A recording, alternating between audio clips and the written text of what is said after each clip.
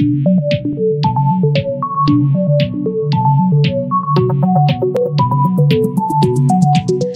welcome to the E4M Talk Show. Our guest today is Mr. Puneet Gupta, Digital Business and Marketing Head, Personal Wealth, Edelweiss Wealth Management. Welcome to the show, Mr. Puneet. Yeah, very good afternoon, Kanchan. Thank you very much to have me on the show. Puneet, you have launched a new digital campaign recently, Don't Waste, Invest. Consumer market companies must be pissed off. I mean, do you think that your campaign will be able to distract people from offers and discounts? So there are two questions. So I'll try to answer it. So frankly speaking, when we made this campaign, our target was not the consumer FMCG companies or something like that. Okay, so they are giants in terms of marketing spends in comparison to any financial services company. In terms of spends in the market. However, frankly speaking, the whole objective and genesis was when we were building, when we were getting the consumer insights, when we were doing the consumer research, the most important thing which comes when it comes to creating wealth or investing is people are scared. People say that it's very risky to invest. Okay. Second thing, which generally is an excuse all of us give, when we are in inertia, when we don't want to do something, we generally give an excuse that we don't have enough money. Okay. Now, when we are looking at this insight of the consumer, we went ahead and did a lot of research, and we spoke to, and we put our brains together and we said, okay, well, this is true that, markets may be risky for somebody, or investments for that matter may be risky for somebody who doesn't understand, who doesn't have a discipline of investing in the markets. Well, point taken. But when it comes to shopping, impulsive shopping, are you really careful about it? Like when there's an offer, buy two, get three free, maybe I need only two shirts. I'll go out and end up buying five. Okay. So the question came, and our team started saying, is it really true that your money is safe with you? So that's how the whole campaign got generated. That we talk about, when it comes to investing, that it's not safe. But frankly speaking, the most risky thing is that our money is not safe with us. Because when it comes to impulse, when it comes to discounts, when it comes to shopping, we just end up spending more than enough. Okay. And that's how the whole campaign got created. And the second thing is, as I said, people say, I don't have enough money. Now, if I end up spending more impulsively, if I do those small savings, it can actually, a lot of forums, all wealth managers talk about it, the impact of compounding. So if small investments made regularly over a period of time can actually help you buy X number of many shirts or trousers which you bought in a shopping in the impulse. So frankly speaking, when we created this concept, it was purely based on the insights from the consumer, not to take on the biggies on the FMCG, in terms of creating an ad which was against them in terms of a campaign. So one thing, your campaigns are, I suppose, largely based on digital platforms, including, exactly. I think you planned on to launch it on OTT also. So yes. This shifting wealth management campaign from traditional medium to digital platforms is remarkable. So is it to expand the reach to younger population, or is it for, better impact and ROI that digital platforms offer, or maybe both? So partially it is both. Okay. But if you look at it, the trend is changing now. The way markets are evolving. Okay. Initially, in the yesteryears, okay, TV was the medium. Then people thought in financial services, pink paper is the medium. And I'm not taking away, they are the mediums today also. But the way market is growing, it's large, influence of the digital platforms. Because, if you look at the research, around 2.5 hours every Indian who is using the smartphone spends on these digital platforms on a social media today. So you get that sort of an attention, number one. Second, digital marketing helps you to basically talk to your customers in different segments, which, the other above the line mediums don't allow you. So if I do a TV ad, it's generic TV ad, am I right? But if I am if I want to talk to a specific age group, say from an age group from 30 to 40, 45, who are basically, who have actually, started earning well, and who are moving into the next level of affluence and who are spending more. So I can have a very targeted conversation with that segment using the digital platforms, which is not possible on above the line platforms or maybe or a newspaper or a TV. But so frankly speaking, that's one. Second, as you rightly said, if something which you can do very targeted, if it can actually be, we can build up those cohorts and speak to those customers and interact with them very one-on-one basis. Okay, when I say one-on-one basis, digitally, when you are, on their phone, you are interacting with them. So your ROI also improves. In the recent IPL, media rights auction, you might have seen that TV and digital rights are sold off for almost equal amount. So I mean, do you think that digital advertising will continue to grow and even surpass the TV in next few years? I mean, in general, not only IPL. Yeah, so a very good question. So I'll tell you what will happen, Kanchan. I think, the way market is going to grow exponentially, there will be a market for everybody, and it will grow for all the channels. I don't think that it will actually degrow for either TV or hoardings or above the line other activities or for papers. But I personally believe, okay, digital platforms will grow faster than the other mediums. Reason being the penetration of internet. And if you look at globally, internet rates, data is cheapest in India. Now that allows you basically to spend more time, okay, on all these social platforms. So what is happening because of that? And so example you take, okay, if there's somebody in a tier 2, tier 3 city, so I'm not trying to actually promote or de-promote a specific platform, but I'm just trying to give you a perspective. Okay, if you have a tier 2 or tier 3 city, okay, if somebody is working, he gets only 2 hours in the evening to maybe watch the TV. Okay, or he will watch the TV when it is an IPL match or something like that, because the whole day he may be working either in a shop or maybe working with some corporate. However, because of penetration and smartphones in India, now mobile is in your pocket every time. You can actually watch it for half an hour while you're having your lunch. You can actually watch it maybe while driving to the office, coming back, and you will also watch it in the evening when you come back to home. So your chances of getting the span and attention of a user are much higher when you use digital platforms. First. Second, digital platforms allow you to talk to the customers. You can actually create different personas of the customers. Okay, so there can be multiple personas created, and I can have a very targeted conversation with the specific set of customers using digital, which is not possible in other, maybe say for TV or for a newspaper sort of a medium. However, as I said, everything will have its own place. It will continue to grow. So as you rightly said, in IPL, the rights have sold because IPL still has its own attraction. People watch it on a TV. People want to go in a bar, want to watch a TV on a large screen, want to have a coffee or a drink along with it. So that can never be replaced by the digital medium. But if you want to have a very specific target-based conversation one-to-one, and if you want to build personas of different customers, have those cohorts and talk to them, I think digital plays much more role. I would also like to know from you, what are the new marketing trends in the BFSI space in general and in Edelweiss Wealth Management in particular? I mean, asking this question because I suppose the sales and marketing is a bit tough in this space, compared to the consumer wealth. Yeah, sure. So I'll tell you, thanks to COVID, okay, a lot has changed in terms of a consumer behavior. As you rightly said, in financial services, it is a lot about educating the customer.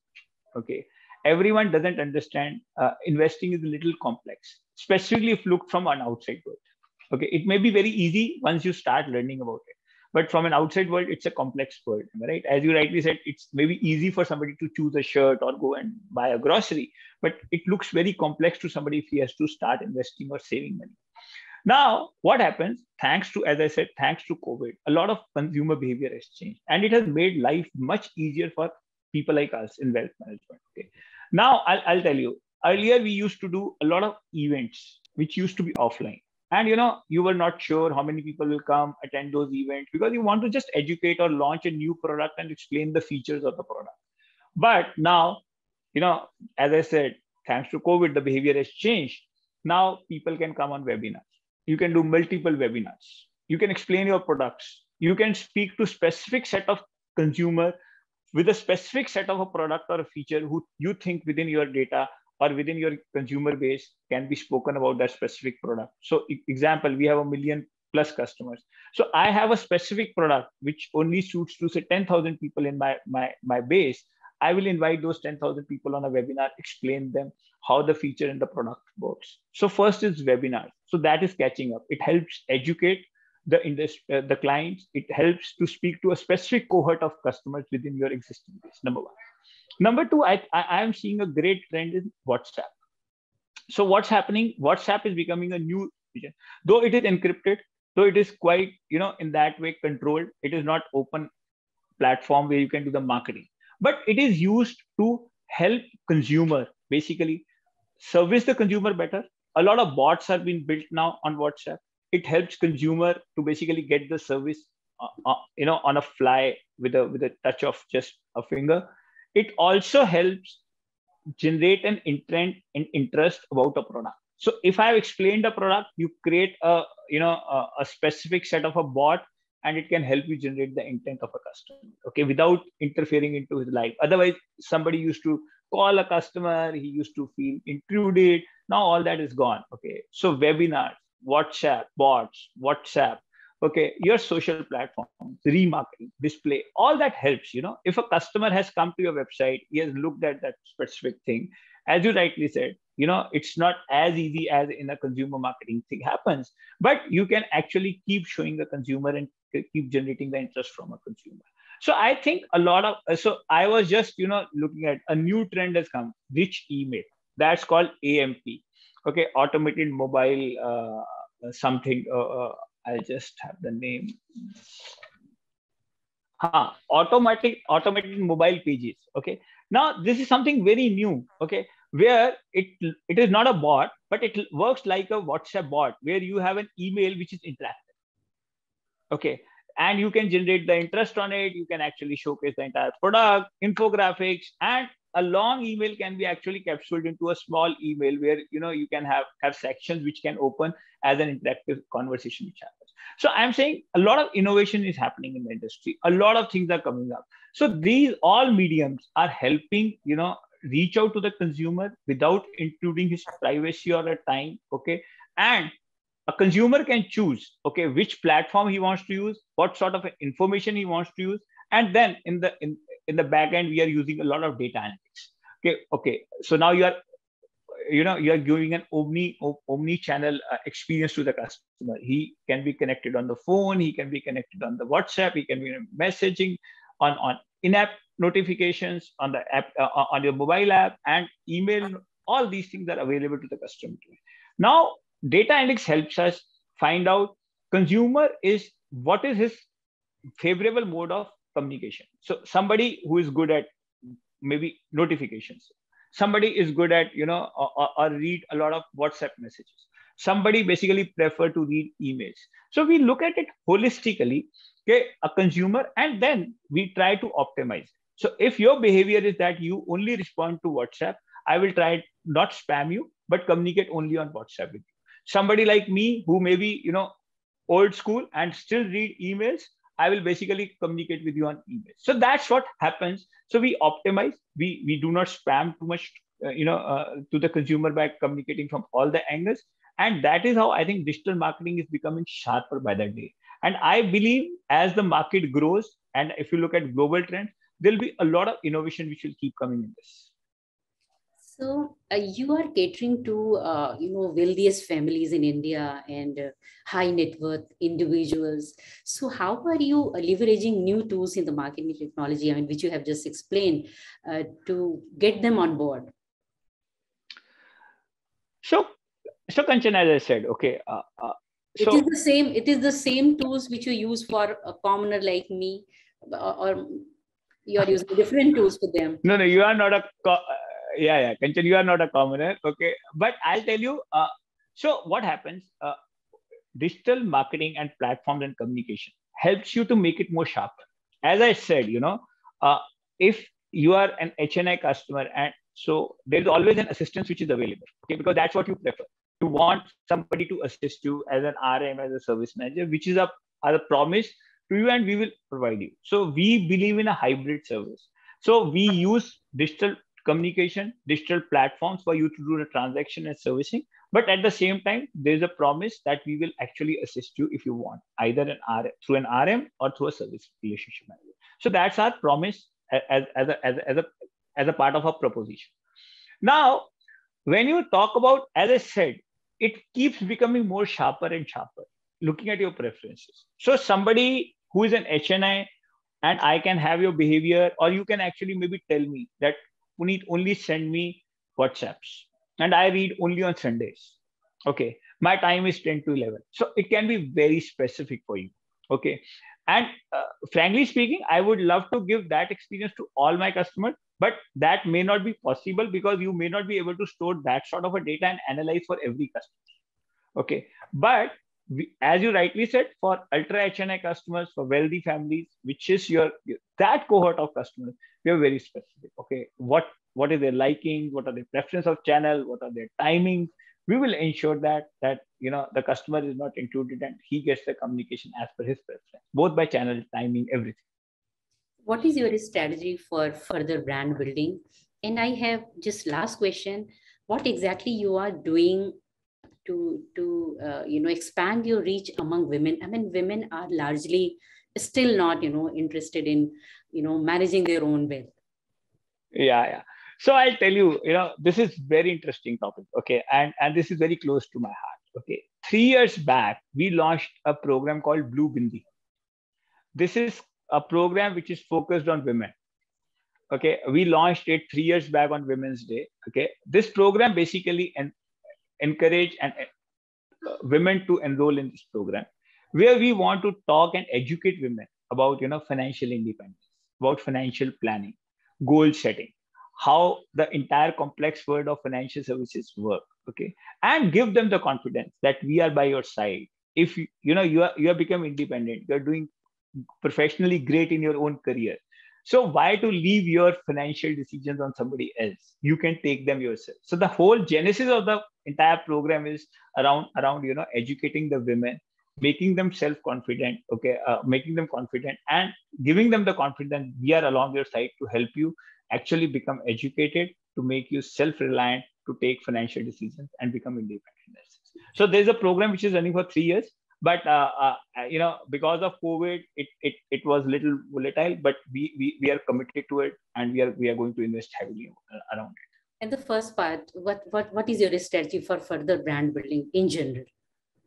So see, brand building is something which is a very, very large concept. Okay, so we believe that so we are a very customer centric organization. So we believe if you look and if you think about customers' interest, your brand gets built over time automatically. Okay. So first is that we as an organization keep customers' interest first. Second, okay, we use a lot of communication with the customer. So in financial services, it's a complex world. So communication is most important. So you need to keep communicating with the customer at ups, downs, highs, lows, when the portfolio is doing good, when the portfolio is not doing. Second is to keep communicating with the customer a lot. Okay. Third, as I said, we have just made these 2 ads which you referred. So similarly, we are increasing our little bit of presence on the digital platforms. And on digital platforms, the objective is to start creating a lot of content, because content helps you educate customers, talk to them in the language which they understand. Okay, rather than using the complex jargons, using a content, a layman content, you can explain the complex financial products into easy ways. So a lot of investment is happening in basically creating digital content, where you can engage with customers digitally, explain them the products, features, and educate them. So I'll give an example. Okay, now a lot of people in equity markets do transactions. However, you have to be very disciplined to create wealth in equities. Am I right? Or you have to be very disciplined in terms of, type of stop losses, markets, ups and downs. So it is all about, rather than giving people only the research and strategies and everything, which a lot of people today are giving on Twitters of the world and YouTubes. The important thing is how to explain to or inculcate the discipline in the investors is a question. Now you can create a lot of blogs, content, which you can promote, using your own handles, your own digital platform, and maybe using the influencers, those who have a lot of subscriber base, and talking about all these trends. So the whole objective is to, as I said, consumer is the first, focus of the organization. Whole thing is to build content around a consumer, which will help consumer basically get to the next level and create wealth for them, and use the digital platform to communicate. Your answer has prompted me to ask one more last question. What Please. is your media? What is your media mix? So I'll tell you. Okay, a large part of our spend is digital right now. Okay, and the reason is specific. As I said, for us, all mediums are same. The only thing why our spend is digital today is because we are able to talk to a very specific cohort of customers. Okay, and we can actually curate the content and the channel as per their preference. Okay, so the slippage is very, very less when we talk to the customer digitally. We can have a very sharp communication. We can have very sharp message and the content shared with the customers. And within digital, if I ask, is it email or WhatsApp, which is more prominent? So I'll tell you, it all depends. Okay, I'll not be in right position to answer you exactly how. I'll tell you why. So a lot of our communication today is moving from email to WhatsApp.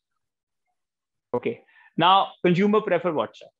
So even transaction communication is moving from your emails to WhatsApp. So that is how. Now, your new product launches, product feature launches are moving to basically Instagram, where you have the highest number of users. Earlier, it used to be only Facebook. Now it's Facebook and Instagram. Okay. Some serious content influencers or something where you have, some serious content is moving to LinkedIn and Twitter.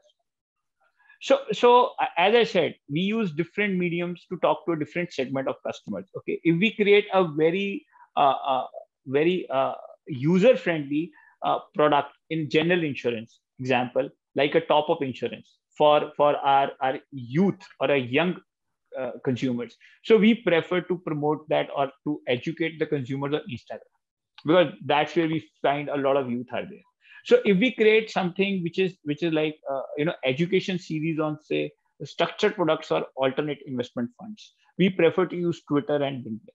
So it depends on it's not about the mix in terms of, we don't have any such thing like digitally how we want to have the mix. It all depends on the type of a product, type of an education which we want to provide, and then we analyze what is the user behavior of that platform, and accordingly we use that. Thank you so much, Puneet, for taking time out to speak with us. Yeah. Thank you. Yeah. Thank you so much. Pleasure is all mine. Thank you very much.